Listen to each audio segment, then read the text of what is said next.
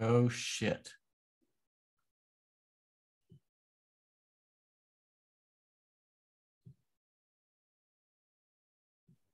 Aha. Can you guys hear me now? Yes. Good. All right. Yeah. So as I was saying, it's really a pleasure to meet everyone in two dimensions on this lovely Saturday, right? It is, after all, Saturday, so let's keep this informal, as informal as possible. I know, Stephen, you said let's keep all the questions, till the end. But if I may, I will revolt against this draconian rule, and I will say, if anything doesn't make sense along the way, please just feel free to interrupt me. Or if you spot an error, if you spot a sign error in one of the equations, and you're like, wait, that should be, a minus. Ken is most likely to do that. Yeah. So Ken, right? Please pay attention, right? I'm a positive person. I only do pluses. I don't do minuses, and this means only 50% of my results are wrong. So why don't I go ahead and share screen here, and I'll show you guys a couple slides on where we are. So of course, Planet 9 is what we will talk about predominantly. But to set the stage, it's always important to recall that the whole story of this Planet 9 business really begins in a real way more than 30 years ago, right? With the discovery of, the first kind of Kuiper Belt object other than Pluto, right? So here we're looking at the solar system top down. We got Mercury, Venus, Earth, and Mars. My house is actually right there. You can really, if you zoom in, you can see it. Jupiter, Saturn, Uranus, Neptune, and in blue, the tilted orbit is the orbit of Pluto. Pluto, of course, was mistaken originally for a legitimate planet back in 1930. But as it turns out, Pluto is pretty tiny. And in 1992, right, the first Kuiper Belt object, some piece of ice floating beyond Neptune, was discovered, and everybody who was paying attention realized that this is not just, a random icy asteroid. This is the beginning of the unveiling of a whole field of icy debris, a whole sort of second asteroid belt, if you will, of the solar system that lives beyond the orbit of Neptune. So today we know of, I don't know exactly how many of these Kuiper Belt objects, but the tally is well in the thousands. I think it's not quite at the 10,000 level yet, but it's close. And what is remarkable about the Kuiper Belt, kind of beyond the fact that it exists, is the dynamical structure that it has, and that is its orbital architecture. If you look at kind of what this simple diagram is showing you, it's showing you that all of the orbits tend to hug the orbit of Neptune, right? They all kind of, at closest approach, at perihelion, right, tend to be tethered to Neptune. Why is that? So the first kind of thing that the Kuiper Belt has caused, the discovery and characterization of the Kuiper Belt has posed, is this question of how do you get it there, and how do you reproduce this structure where the Kuiper Belt is dynamically excited. So this remarkably has sort of driven a complete retelling, a reimagination of the solar system's early evolution. It used to be that planet formation theory circa 1995 was that where Jupiter is, and that's where it formed. Where Saturn is, and that's where it formed. Where Uranus is, and that's where it formed. And you would kind of tell a story about how that happened. With the discovery of the Kuiper Belt, it became clear that you could no longer get away with just with the static view of solar system formation. Instead, right, the whole theory had to change. And the final answer that emerged is a remarkable one. Basically, what we now know is that the solar system started out in a much more compact configuration. And this is not just a movie, this is a simulation outcome from one of our models from about 10 years ago. So you have Jupiter, Saturn, Uranus, and Neptune starting out in a more compact orbital state, also encircled by a field of debris of totaling about 20 Earth masses, between roughly 15 times the distance between the Earth and the Sun and Neptune's present-day orbit. And by interacting with these debris and scattering them around, the planetary orbits expanded. It turns out these types of simulations, these types of models are very successful at the end of the day in reproducing both the structure of the Kuiper belt as well as a whole bunch of other things, like the existence of Jupiter Trojan asteroids, Neptune Trojan asteroids. There's all kinds of stuff about the solar system that suddenly fits into place if you adopt this dynamical instability as something that indeed happened. So this was quite a big turn in terms of how people used to think about planet formation. But at this point, I think most everyone agrees that planet formation, the solar system really underwent this dynamic period. So that story, I would say, completed around 2012, right? By about 2012, most of the problems associated with the structure of the Kuiper belt and the kind of early dynamical evolution of the solar system were kind of worked out. And,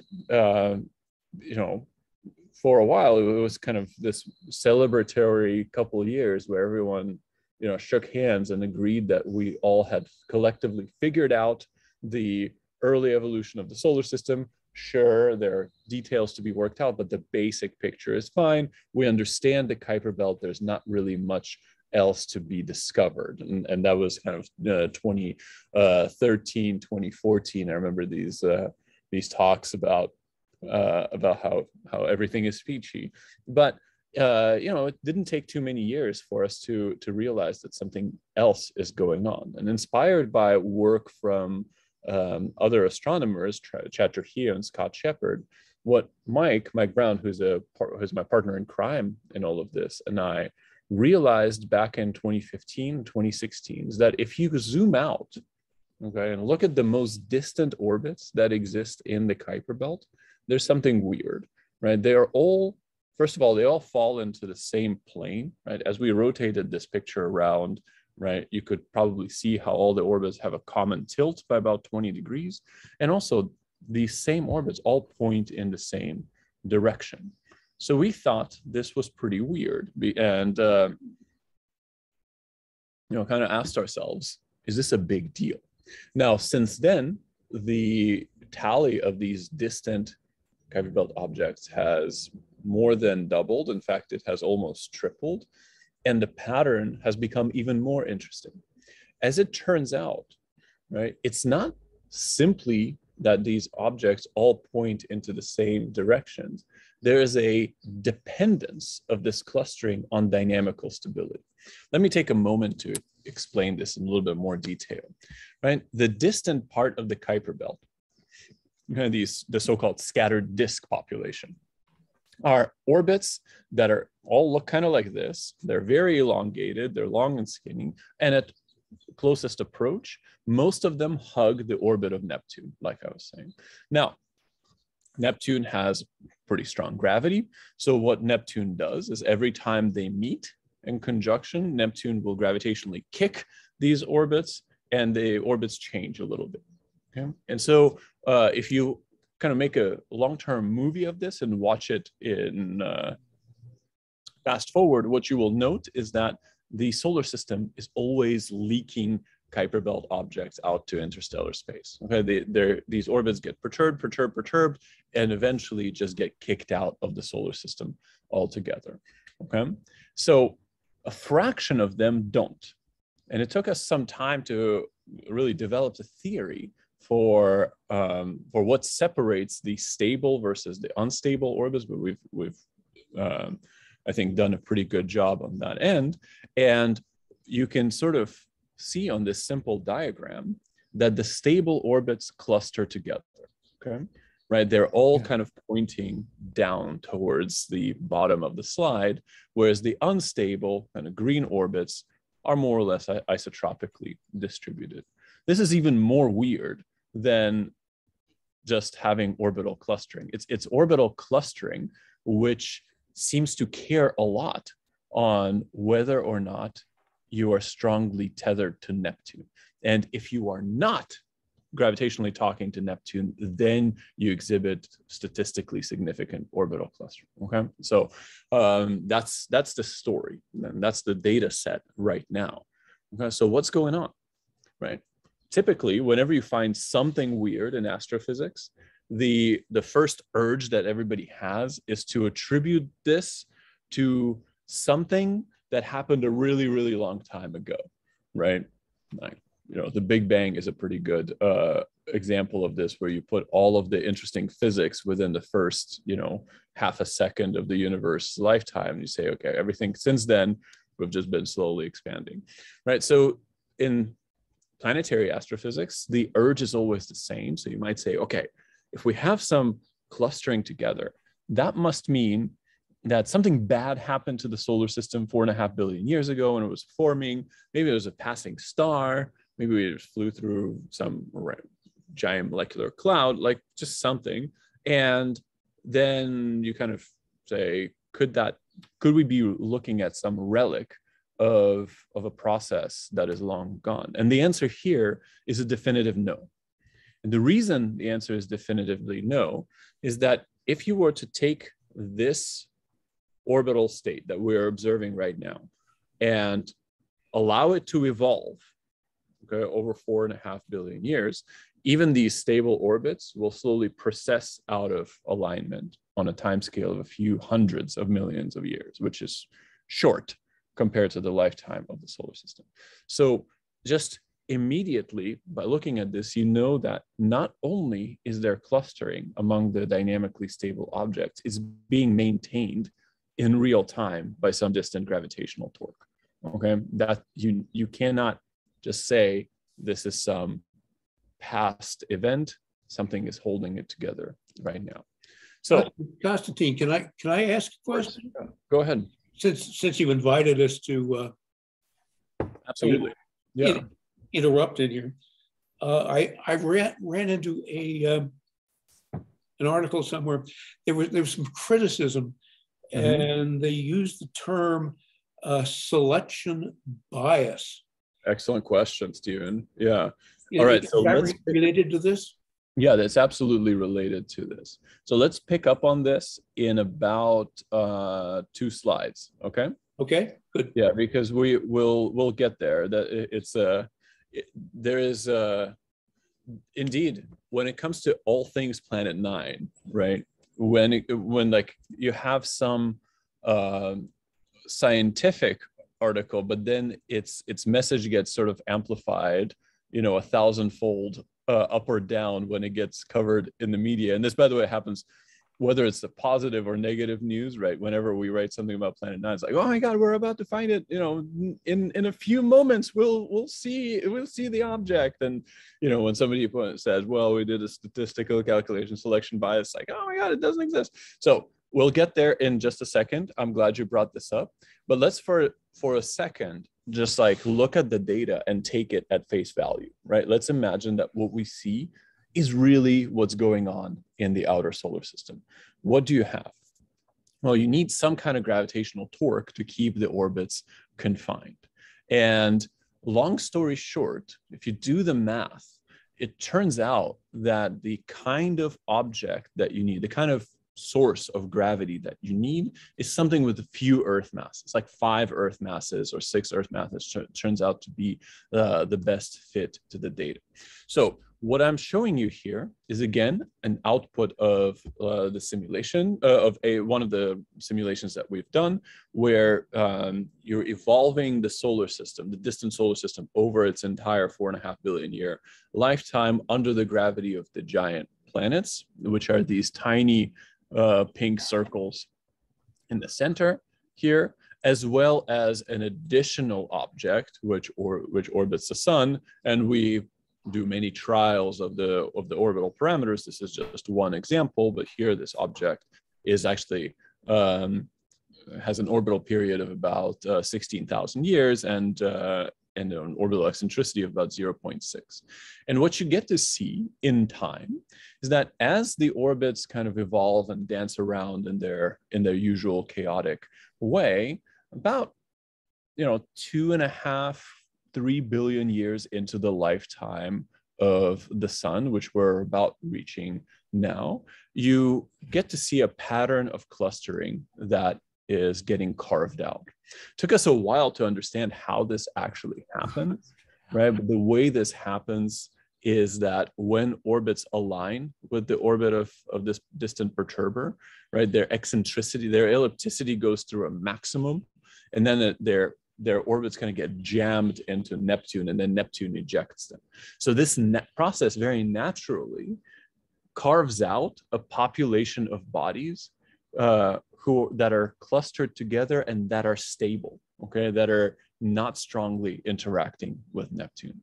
So the existence of a gravitational perturbation that's coming from some further distant orbit is required to not only cluster the orbits, but to also instill this pattern of clustering only among the stable objects. Okay. And we'll come back to a few slides down. We'll come back to these weird things that look like they're coming out of the solar system where they shouldn't be. Like you guys all see this weird orbit that's like pointing up. That turns out there's a whole story that unravels once you pull on this string. But before we do, right, I want to revisit the question that Stephen just asked, because, okay, you can look at the data, you can say, all right, the data can be explained by some gravitational pull, right, that's coming from further out. We can compute the orbit and the mass of such a gravitational pull, the mass being sort of in a few Earth mass regime, the most natural thing the most kind of natural place to go is say, what physical bodies come in that mass range? Well, it's planets. In fact, turns out 5 and 6 Earth mass planets are the most common outcome of planet formation in the galaxy. Generally, that's what surveys for extrasolar planets have told us. But you, of course, have to then ask the question, have we built this entire story on shaky foundation, right? What about observational bias? And this fundamentally is very simple, okay? Suppose, right, I have a monopoly over the Palomar telescope, right? And I don't let anybody else use it, and only I get to decide where we point it, okay? And I decide that, over here is my favorite portion of the sky, and we're only gonna look for anything over here, right? We'll never change pointing. Then, naturally, I'm only going to find objects that are visible in this part of the sky.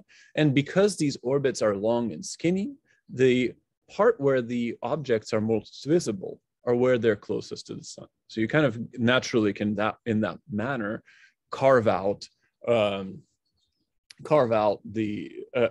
observational, a pattern of clustering that is not real, that is entirely governed by where you've looked. Does that make sense? Right? That's a perfectly plausible thing to. Now, if you look at the internet, if you look at twitter.com, the verdict is in, right? When somebody kind of wrote about this in the news, it was just like, Planet 9 is dead, blah, blah, blah. The long story short, any evidence for Planet 9 is gone. Don't let Avi Loeb drama overshadow the fact that Planet 9 evidence has died this week. There's also other interesting things I found by looking on Twitter, like the Planet 9 postdoctoral researcher screamed, "The woke are getting more woke," okay, which is it's about on par with the rest of the messaging. So what's going on? Why did this news suddenly break back in, I guess it was January or February of, not this year, but last year? It was because a group out of University of Michigan said, okay, we don't know the pointing history of every survey. Okay? So let's forget about objects discovered, most of the objects of the sample. We will only focus on basically 2 surveys where we do know where things pointed. One of these surveys is the so-called DES survey, which has a pointing history of this thing that looks like a tank on the night sky, right? And basically they said, okay, look at where this tank intersects the ecliptic plane, which is the red line on the night sky. It only intersects it in a narrow band. This means that everything that the ecliptic plane, this DES survey can discover, is going to naturally be biased. Okay, and they're right. The DES objects do not really add anything to the story because they are extraordinarily biased. Where this story goes wrong is then to assume that everybody else is just as biased as they are. And here's the kicker. The DES survey was not designed to look for Kuiper Belt objects at all. It was designed to look for, supernovae and all kinds of other random stuff. The Kuiper Belt object search was kind of a reanalysis of the data. So this approach of trying to kind of simulate the selection biases will always, given a small enough number of KBOs, give you the answer of you can't tell. You can't tell if things are really clustered together or if you have created a clustering by only looking at one portion of the sky. So if this approach is statistically not giving you an answer, you can either give up or you can think of a different approach. And thankfully, there exists a different approach. And the different approach takes advantage of the following, right? When I was showing you guys this slide with a bunch of orbits on it, right? There were about 18 orbits, right? The kind of crew that talks about selection bias looks at these 18, really looks at 7 of these objects because they say everything else is not well enough characterized. They look at these 7 objects in isolation and try to do statistics with them. But it's important to not forget that the Kuiper Belt is not 7 objects. Okay, the Kuiper Belt is thousands of objects. And in fact, the whole history of discoveries on the night sky tells you where people have looked. Okay, you see, if we discovered the Kuiper Belt and all of the objects were in one portion of the sky, you would say, well, sure, that must mean that they were all discovered by a single survey that only looked over there. But in fact, if you look at the kind of footprint of where things have been discovered, it's very uniform across the night sky. So you can do a different calculation. You can say, given this footprint of where everybody else has looked, you can construct a kind of map, a bias map where each of these distant objects has been discoverable, and then do the statistics of asking what are the chances that we would be seeing this pattern of clustering that is as good as what we see by accident, right? By just these observational biases. And the answer is not 0, it is 0.4%, okay? So there's a 0.4% chance that everything I'm talking about is, is false, right? But 0.4% is a low enough number that even I'm willing to gamble with this. Like if I was on the way to Palomar and like at that casino, what's the name of the casino that's the closest one to Palomar? It's the one that Tree always stays at. I forget the name. The Paula Casino? Which one? Paula? Pala? No, there's a different one. Or maybe it is Paula. Yeah, I don't frequent casinos very much. So, and when I do, I get pretty crunk. So I don't remember exactly what the name was, but I remember, yeah, like last time I went to Palomar, we stayed at the casino, and it was like a completely, it was like it was a completely mind-boggling event, because like there are no windows, right? The floor looks kind of confusing. You walk around, you're like, should I go to the, like, I know that rationally I shouldn't do this, but like, should I go to the slot machine? Anyway, I digress. My point is, right, if you're going to the casino, right, and right, the data tells you that yes, there is a chance that you will lose your money, but it's 0.4%. Like, then I'm in, which is kind of where we are with the selection bias question, right? There is a chance that what I'm telling you is not real, but statistically it's highly unlikely. Does that make sense? Makes sense. Makes Yeah. sense. Okay. Just as kind of part of the story, what is the maximum aphelion distance one of these objects can have and still have a stable orbit? Yeah, so it's actually not so much the aphelion, it's the perihelion that matters more. But so for aphelion, I think the most distant objects that we have in the sample is it's got a semi-major axis of a little bit over 2000 AU, so it's aphelion.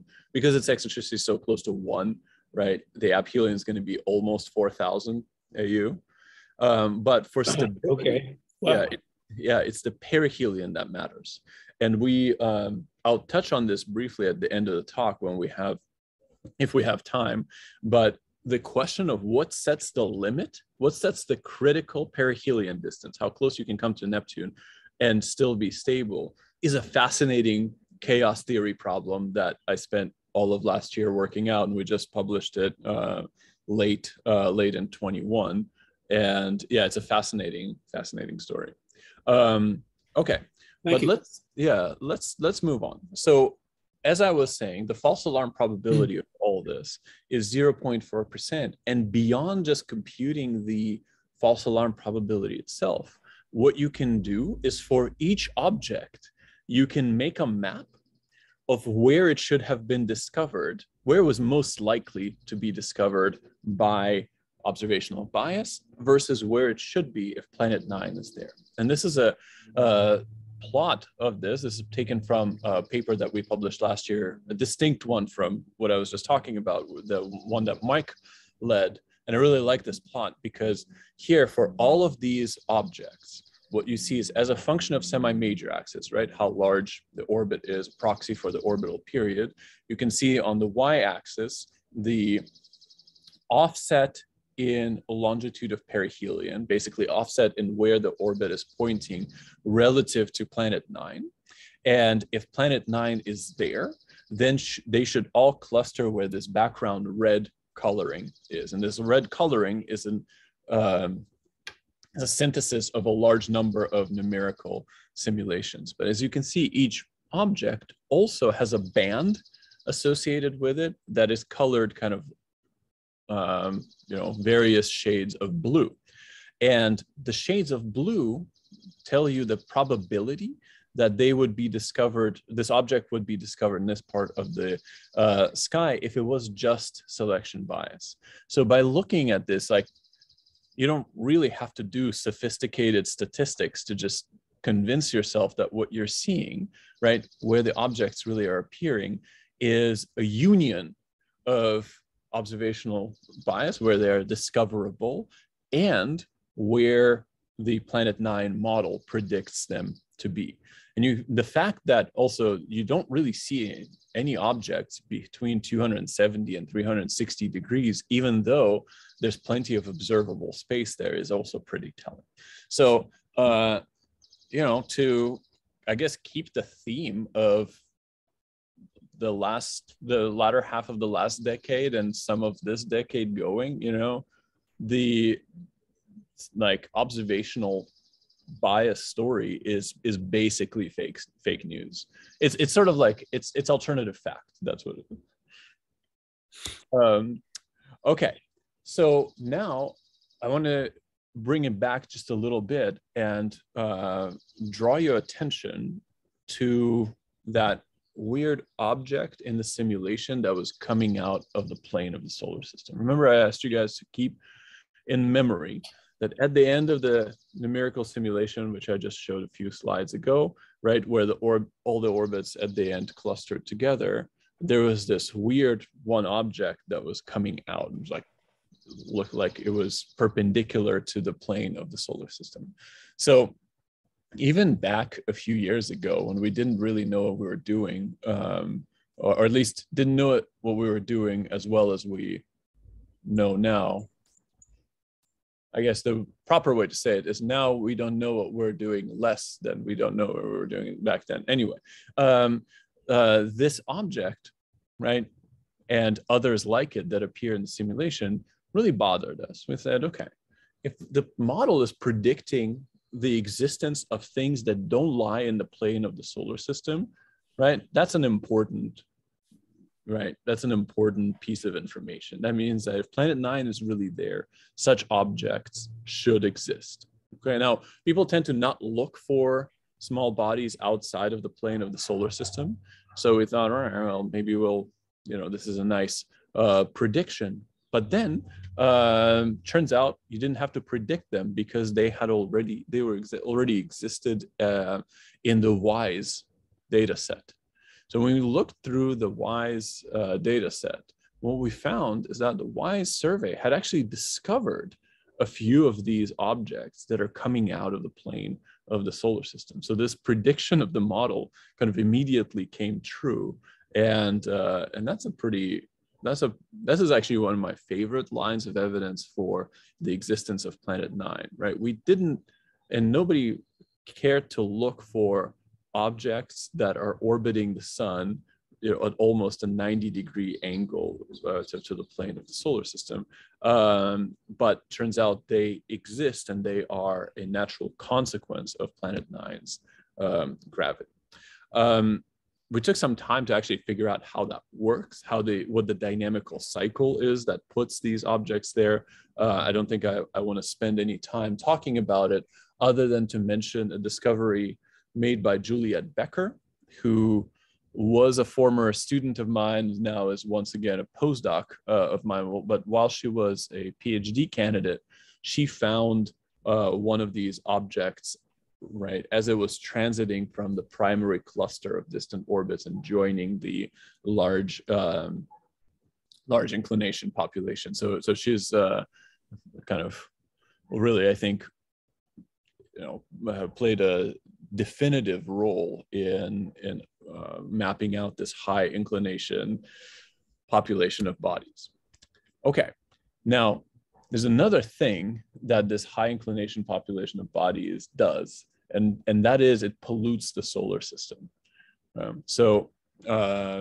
Back, I guess this is 2017 or so, there was a weird discovery of an object which was orbiting the solar system, perpendicularly, but it was not distant, right? And in fact, it was parked right next to Neptune. And that really caught our attention because we thought, okay, this is not something that comes out in our simulations naturally. All of these distant things that are highly inclined, just like the distant KBOs, all typically have periods of order 10,000 years. This was an object that had a period of like 170 years. So what's going on there? Well, when we looked closer, turned out that we reproduced them too. We just didn't notice initially. So again, this is a output of one of our simulations, right? We have Uranus, Neptune, the big, purple orbit is the orbit of Planet 9 or one variant of Planet 9. And what you're seeing, this gold ring, is one test particle, one synthetic Kuiper belt object dancing around in the solar system over its lifetime. Now, what happens is when they hug Neptune, right, they can actually almost always get scattered out, but a fraction of the time they actually get scattered in. And gravity of Neptune does the reverse and circularizes these objects. So this is the outcome of, again, one of our simulations. And turns out we create a whole population of highly inclined, what are called centaurs, right? Centaurs are bodies that are, that basically the giant planets are playing gravitational soccer with. And when we look at where Planet 9 puts them, which is the background green color in this 2D histogram, and where the discoveries are, which are these blue dots, it's pretty, I think it's pretty telling that the discoveries are basically where the models predict them to be. Moreover, there's no other physical way to get them there. When things form in the solar system, they form in a pancake, right? The solar system starts out as a disk.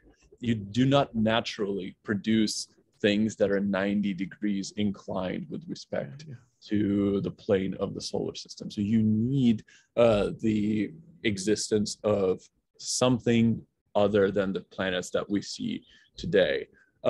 So this is, again, I really like this aspect of the whole Planet 9 story because it's kind of weird, right? Like you don't, it's completely different from where we started. We started with this clustered, population of bodies that are more or less in the plane of the solar system, and ended up following the trail down to this whole other distinct population of remarkable objects, which will eventually become comets, right? The terminal state of these things is they become Jupiter family comets.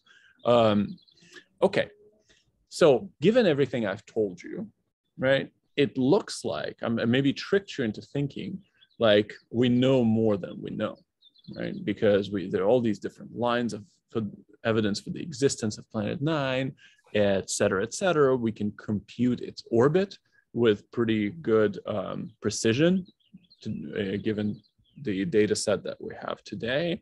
So like, what's the problem, right? Why don't we just go find it, right? And exists a distinct Institute of Technology on the East Coast, which is not as good as the one on the West Coast, but the publication from there had a, I think a good summary, which says that given the level of detail, it's easy to imagine that we can just point to an area of night sky and say, look there, but this is not so. And the reason that we can't do that is that even though we can figure out the orbit and the mass, we have no idea where Planet 9 is on its orbit. And the reason for that is that all we can input into the model are the orbits of the distant Kuiper Belt objects. We haven't seen them go around their full, 10,000 year orbital cycle. So all we have are their orbits. So all we can deduce from this are, again, the predicted orbits of Planet 9. So this means that we have to not just choose a spot on the night sky and point the telescope there and look for it. It's a whole swath of the sky. And we've been doing that, but turns out observing is really hard. See, I'm a simple theorist, so I used to have this attitude like, come on, like just go find more objects, right? Like it's the observer's job to go and find stuff. But as I started doing observations together with Mike and in the search, I realized that it's not so trivial actually, because clouds get in the way, and so does the upper atmospheric turbulence. All kinds of stuff goes wrong, right? Fog rolls in, and also just like Planet 9 is super dim. It's like magnitude 24, so it's the limit of what the Subaru telescope can do, and it's real rough. The search is not a straightforward search at all. Now, there are constraints for the Planet 9 existence that come to us not only from directly looking for it, but there's also gravitational constraints that you can ask given the spacecraft trajectories that we've measured Like Cassini is a great example. Cassini orbited Saturn for a long time. We have great telemetry of Cassini, right? This could you look for the existence of Planet Nine's gravity in spacecraft trajectories? And the answer is almost. You can definitely say that if you put Planet Nine too close to the sun, you will violate the trajectories, the telemetry data that we have. It's much more difficult to actually find Planet Nine using this way. There are regions of the sky where the residuals become better with Planet Nine, but it's not a very significant improvement. So we can make some bets on gravity, but it has thus far not panned out into a full-fledged detection. How are we doing on time, Stephen? Fine. As far as I'm concerned, we have plenty of time as long as you'd like to stay with it. All right. So if you guys don't mind, I'll tell you guys a brief additional story about Planet Nine, which is kind of the most recent thing that we've been working on.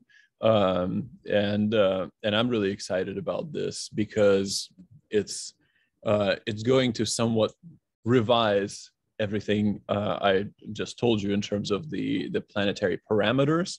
We just don't yet know how, and that's of course the most exciting portion of every project, where you know that the answer is going to change, but it's really hard to calculate. So here's what we realized during the pandemic, with some children jumping on my face and spilling water on me and stuff. I was like, wait, the solar system is not the only object in the universe, right? Like with all of these calculations that I had shown you, right? They put the sun at the center, they draw a box of about 20,000 AU around the solar system, and you say, all right, go. Now let Planet Nine and the gravity of the giant planets shape the distant solar system and see what comes out.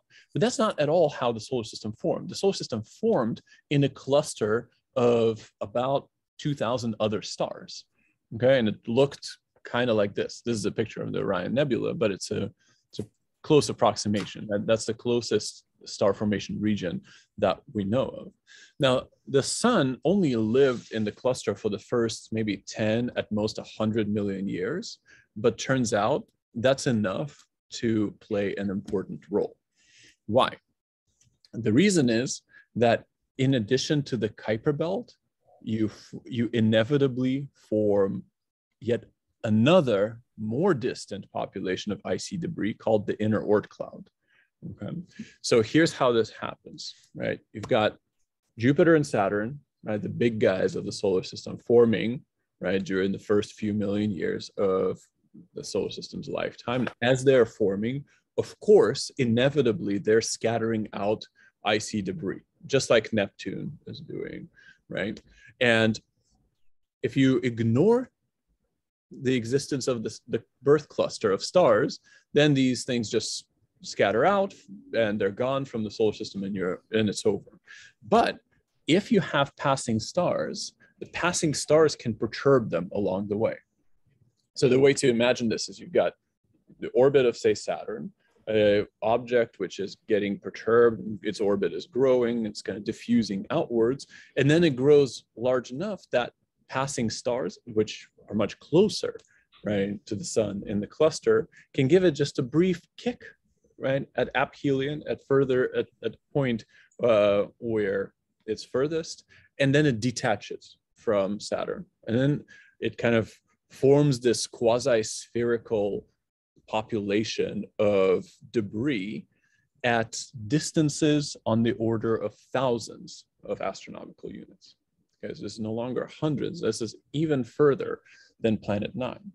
So we didn't come up with this, right? The existence of the inner Oort cloud is not something that's contested. Like, everybody agrees that it should be there, right? Nobody has seen it, but you can't avoid its existence if the solar system formed in a cluster, and it did, right? It did. We see meteoritic evidence in aluminum 26 that the solar system was formed in a cluster. And that Jupiter and Saturn also exist. We know both of those things also are there. So it's like inescapable consequence of these two things, Jupiter and Saturn forming while the sun was in its birth cluster, is the creation of the inner Oort cloud. So we asked this following question. So if this inner Oort cloud exists, right, and planet 9 exists, what happens then, right? Can planet 9 actually, rather than clustering the objects that Neptune is scattering out, can it actually begin to re-inject some of the inner Oort cloud back into the Kuiper belt? And in any case, what we interpret as the Kuiper belt, is it, if we go distant enough, is it still the Kuiper belt, or are we starting to see the inner edge of the inner Oort cloud, right? And what would be like, will we see the same pattern of clustering? All of these questions we asked ourselves. Now, these are more difficult calculations to do than what I've been showing you, because you have to first simulate the star cluster. And like, I didn't know anything about star clusters until last year. So I like had to figure out all that and write the code to simulate these and create the inner Oort cloud, and then simulate the long-term dynamics subject to both, you know, planet 9 as well as the galactic tide and all this stuff. But turns out it works. Okay, turns out what planet 9 does exactly what I just said you would expect it to do. If planet 9 is there, what it'll do is it'll take these frozen super long period orbits and re-inject them back into the solar system.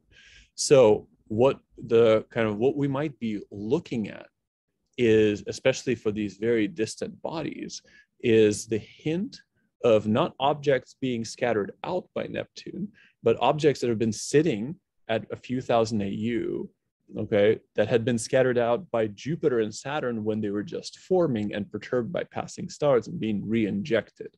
And the pattern is the same. Okay, they showed exactly the same type of clustering, but the details are different. Okay, so in fact, the cluster turns out to be somewhat wider for these re-injected bodies. So now we have to go through the process of redoing the parameter estimation of planet 9. And that's tough, okay? Because as I said, these are difficult calculations. That's why we haven't finished them yet. It's just computationally a lot more difficult. But we're making good progress, and we're collaborating with some people. They're out in Boulder that are kind of, that are great at doing the cluster simulation. So this is a really fun kind of, you know, not yet an answer, but halfway to an answer update of what we've been up to in the last couple of years. And I guess the thing here that you can see is just, if you look at the probability density function of the clustering, right? Things that are injected from the inner Oort cloud, which are the various multicolored lines, you can see are much more haphazard, even though there's clearly a peak close to 180 degrees. It's a much more dirty distribution. So the devil is almost always in the details, and these details are you know, adding a whole new dimension to the search for planet 9, and likely will demand that we update all our numbers by sort of a factor of 2. But that's part of the game. Okay, I think at this point I'll stop. I'll just sort of summarize what the lines of evidence and the caveats are. So why do we think planet 9 is there? Well, first of all, the distant orbits all point in the same direction. Number 2, they're all tilted in the same way, right? There's an existence of this population of highly inclined, distant, you know, orbits, which the model predicted. And finally, there's a consequence of this existence, which is the pollution of the solar system with these retrograde centaurs that will eventually become Jupiter family comets. As I mentioned, there are a couple caveats. All of the parameter estimation that we've done to date assumes that the Kuiper belt formed like the Kuiper belt, and that the solar system really did not strongly interact with its birth environment, but our new calculations show that this very much might not be true. And if the data is indeed contaminated by the inner Oort cloud objects, then the orbit of planet 9 is likely to be more eccentric and somewhat more distant. So that's bad news for the observational search, because that means it's even harder to find. But c'est la vie. Okay. Good. So I hope that this clears up some of the recent developments on the Planet 9 front, and I'm happy to take any questions. Well, Professor Batygin, thank you very much. Thanks, Stephen. What a wonderful explanation. And if I could start off with a question. All right. There was, I ran into a YouTube video. You and Professor Brown were discussing the sun. And the sun is tilted at an angle of 6 degrees with respect to the plane of the solar system. And you were suggesting that Planet 9 could account for this tilt. Yeah. Tell us about that. Yeah. So this is something that we actually published back in 2016. This was a paper by my former graduate student, Elizabeth Bailey, and that she led. And the idea was, okay, if Planet 9 is tilted, right? If its orbit is tilted, then of course it exerts kind of a torque on the plane of the solar system.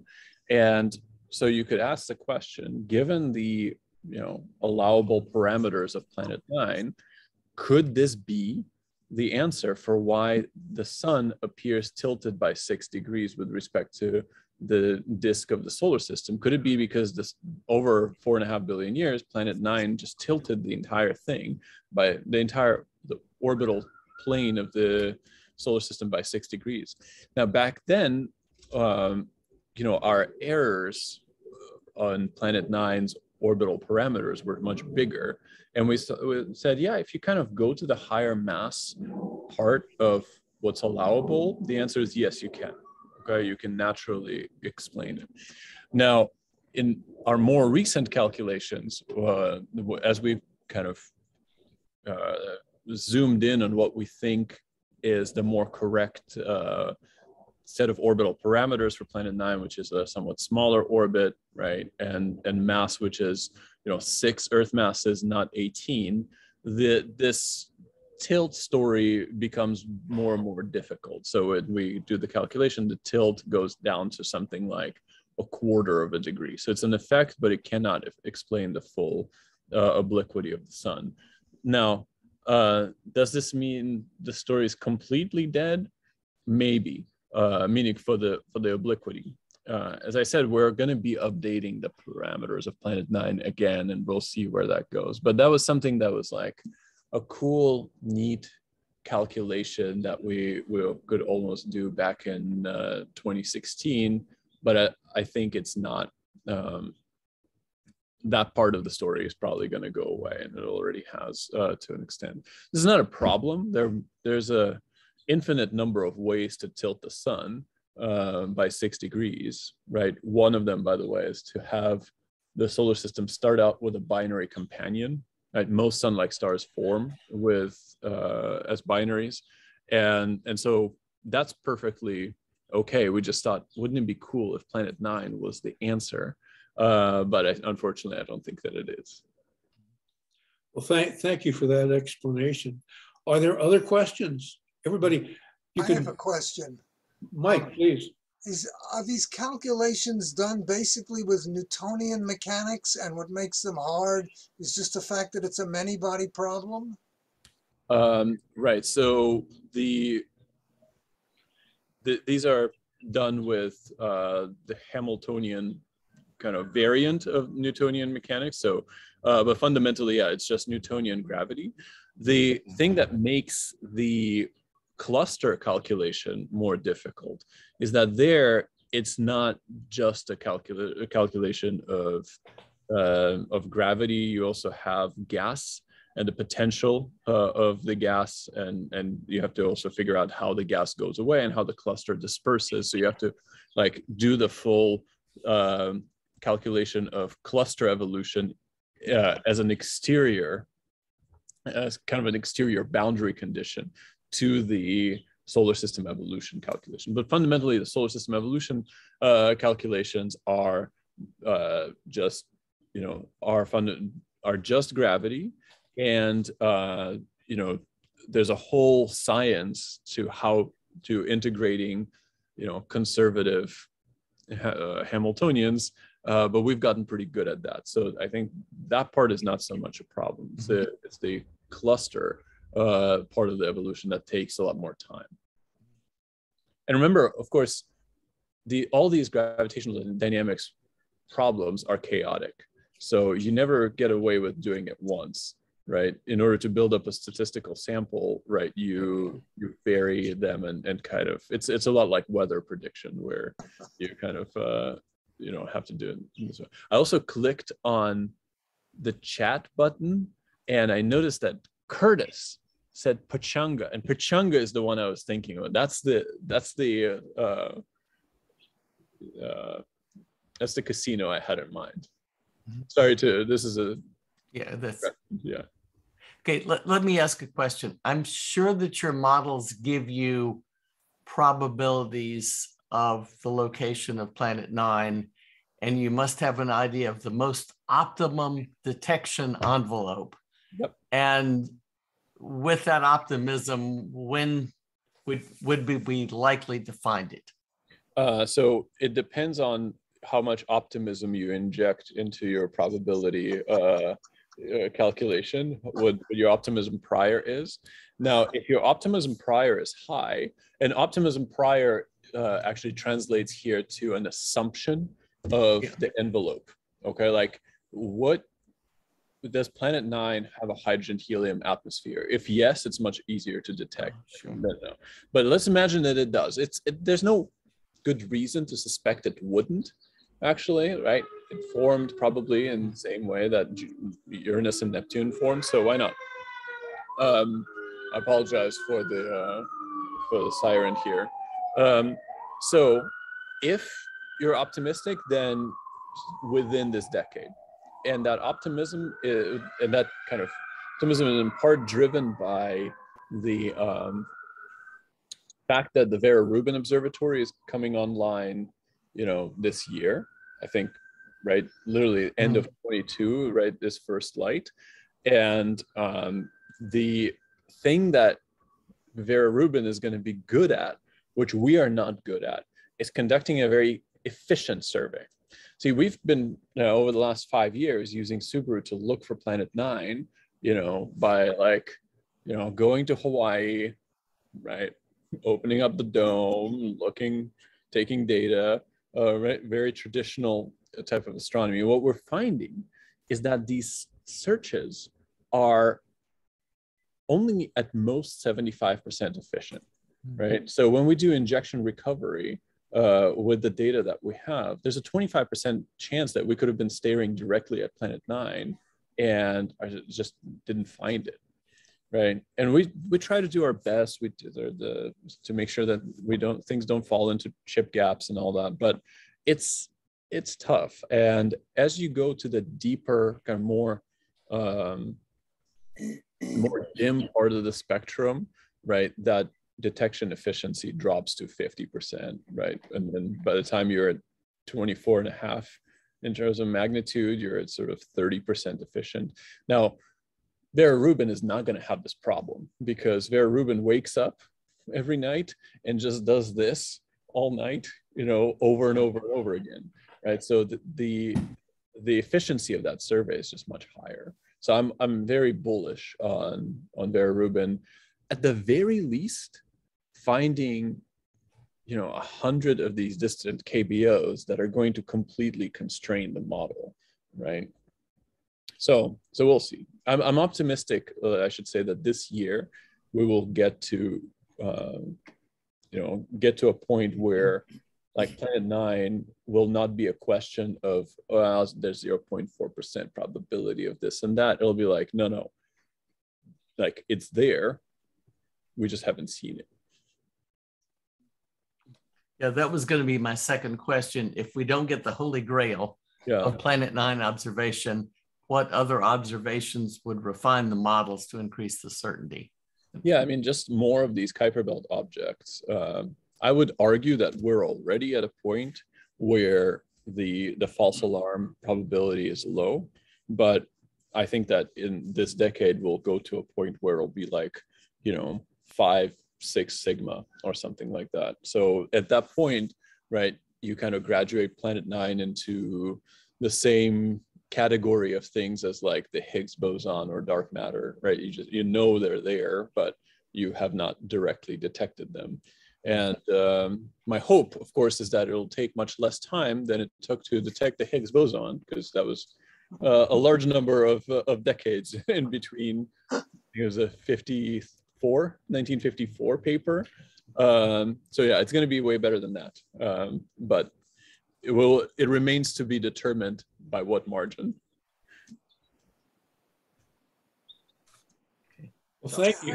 Are there other questions? Oh yeah. So I like one of your slides when it's great, by the way. Thank you for the presentation. One of your slides, it talks about stable, metastable, and unstable. Yeah. What does that mean? Yeah. So based on observations or no, this is based on long-term dynamical evolution. So the stable objects are the ones where if you were to just plop them into an n-body integrator, or just better yet, if you were to just wait for 5 billion years and come back in 5 billion years and ask what has happened to your orbit, the answer would be absolutely nothing. Right? These orbits are stable. They just go around the sun. They slowly precede, but that's about it. The unstable objects, right? If you come back on a time scale of, 100 million years, will be gone from the solar system. They're so strongly interacting with Neptune that they're just getting ejected, right? They're on their way out. And the metastable things are things that diffuse a little bit, but the diffusion is so slow that they effectively behave like stable orbits, even though there's some orbital diffusion there. And that pattern of clustering, right, is a really important one, right? It's one that people in the field miss all the time, because you have to keep like 2 things in mind while looking at the data. You have to say data is clustered, but only if the orbits are stable, and this point about orbital stability is consistently missed. But again, I digress. The idea here is just truly one of orbital dynamics, like what's going to happen to these objects. The unstable ones are going to be gone in the solar system. And when you detected so many different objects, I thought your chart showed objects that were observed. Some that was just a simulation, not an observational. There, yeah, that one. Yeah. So this is not a simulation. These are observations, and this is indeed where this is kind of the full census of what we know of today. In terms of the distant KBO. Sorry, I accidentally made the chat full screen, so I can't see what I'm. It looks good now. What you're showing, it's great. So here the purple orbits, right? This is not a simulation. This is really what the KBOs look like, and the purple orbits are the ones that are there and are just not going away, right? Whereas the green ones are the unstable ones. So what happens to the green ones actually is they, like Planet 9 tries to confine them, but because they chaotically interact with Neptune basically messes up that confinement. So it's the equivalent, like, of gravitational chaos acting like noise in the system, right? Whereas Planet 9 is a signal. So if you lower that gravitational noise, you get to see the clustering pattern that Planet 9 is instilling upon the distant population. But it's most clearly seen among the purple orbits. And you can see that the gray metastable things are kind of in between. There's one that's sort of orbiting the wrong way, but most of them are consistent with the pattern. Kind of close. And what characteristic in the observations tells you that it's unstable versus stable? It's in the observations. It basically mostly depends on the perihelion distance. Perihelion. Okay. Yeah. And in fact, I maybe will go as far as see, like, this is where things are getting real. So like, interesting. From 1959, but we did this whole calculation. I will spend the next 75 minutes discussing each of these points, but at the end of the day, I'll just give you the answer, and the answer turns out to be that one. Okay, so this top left equation that we derived, this is a paper that I wrote with my friend David Nesvorny from Boulder and my friend Rosemary Mardling from, she's in Australia, there's an applied mathematician there. The equation on the left-hand side for the perihelion, the critical perihelion distance, tells you if something is stable or not. If you detect an object and its perihelion is basically larger than this, then you're going to be a stable body. If it's smaller than this, then you're going to diffuse. And prior to this paper, the way that you would do it is you had to do a numerical n-body simulation and just watch the object. So we've developed a theory for what's going on there. It's beautiful. You plug in the masses and the distances. Okay, I see. Interesting. Yeah. You know it's real because there's a logarithm involved. Right? Oh. Natural. Sure. Yeah. I'll believe you. That's my baseline, measure of like if something is for real or not. It's like, is there a log and is it base E? Because if it's not base E, it's clearly wrong. I thought you were going to say something about Kepler's law, the fifth half power, but that's not quite right either. So. No, so I have a current graduate student named Matthew who's working with me, and his part of his thesis is on generalization of this theory, because this theory works well for distant orbits. It actually breaks down for sufficiently close orbits.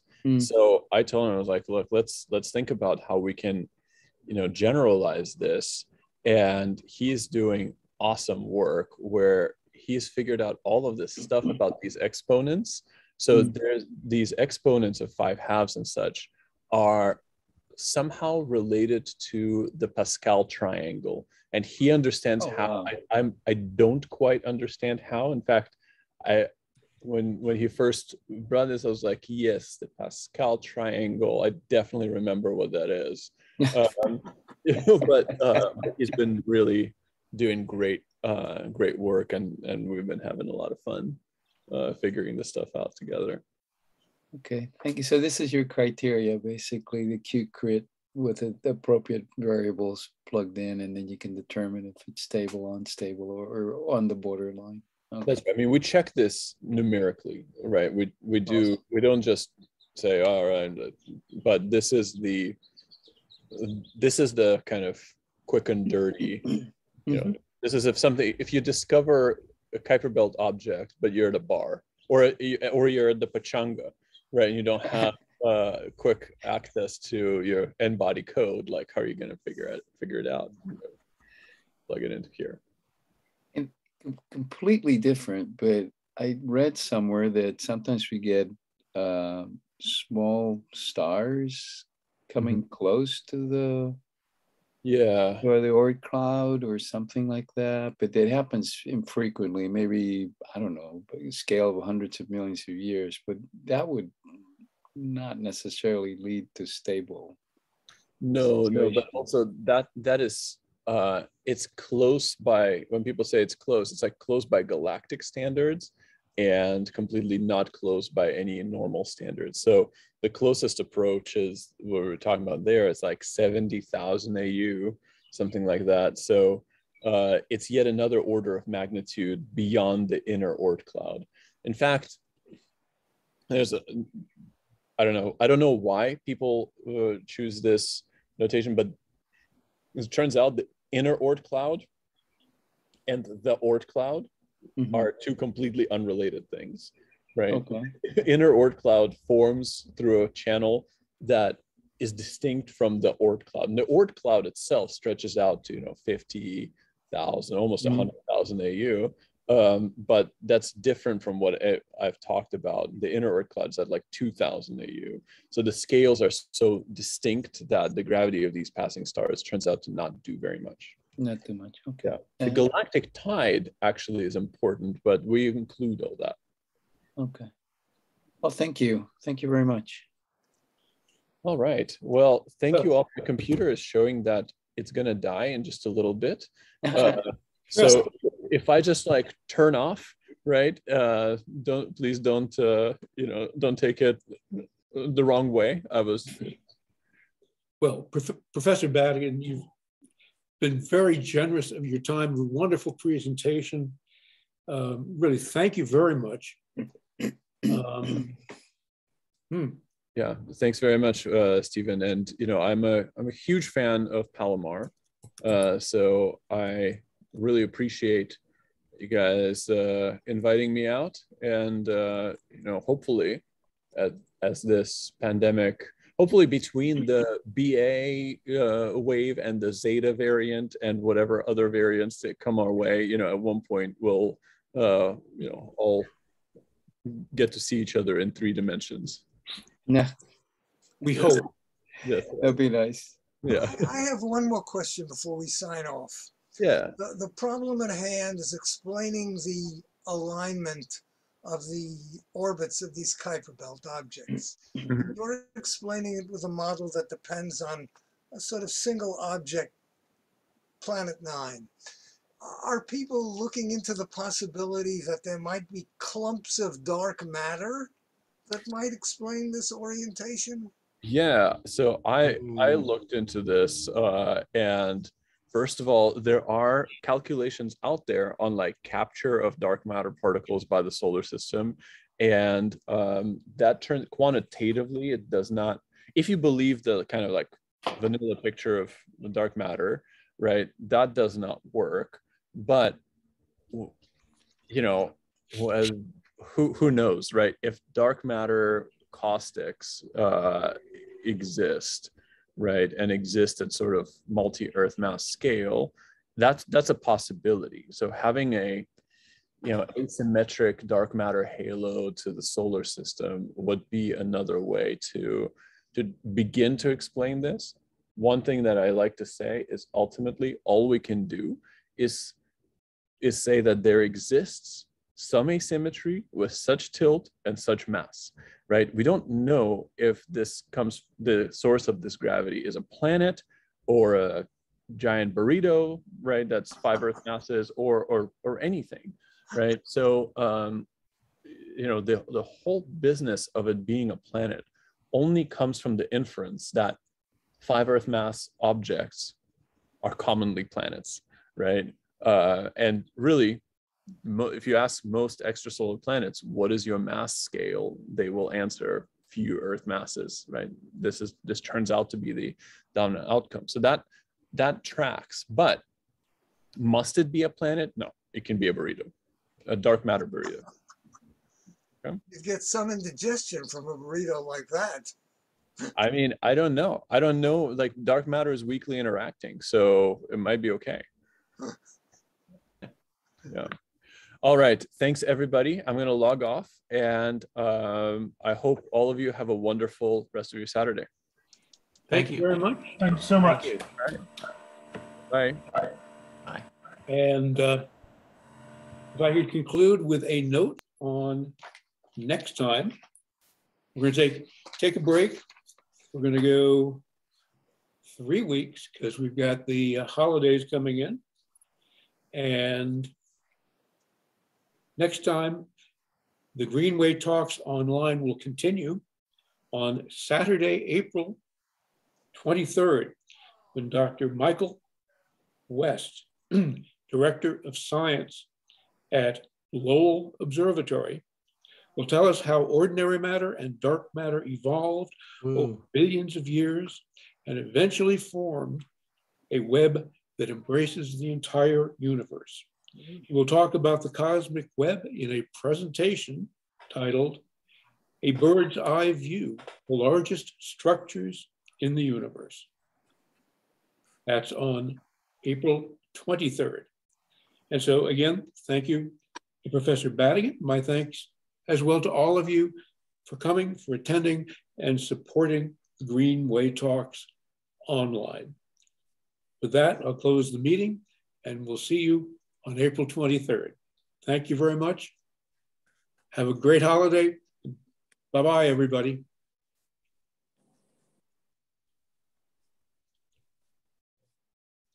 Ken? I'll do it.